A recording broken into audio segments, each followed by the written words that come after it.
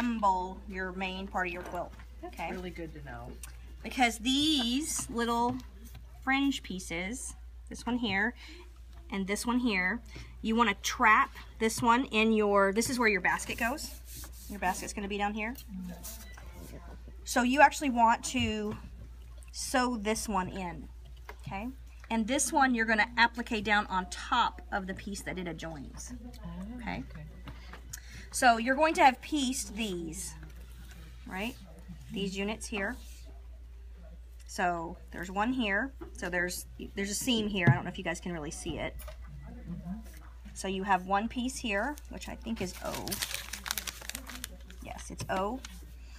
And then P and Q and QB. And these are R. Okay.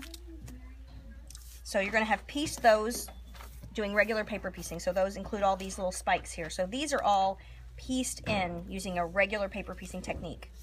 These 5 are the same. So the applique pieces are these buds, these stems, and then this long parent stem. Okay? I have these that have the stuff on the back. Yeah. So they will come to you like this. The bud. Okay, this is a stitch and peel product. Looks like this. They're going to come in a little package. Looks like this. Where do you get those? They come in your pattern. They're in your pattern. In booklet number 5? 4. I can never remember if it's 4 or 5. 4 and 8. Yeah. So you're going to have a medallion piece, and you're going to have a basket package. One is for the queen, one is for the regular. Okay. They have the same thing. It's slightly different arrangement, but basically the same thing.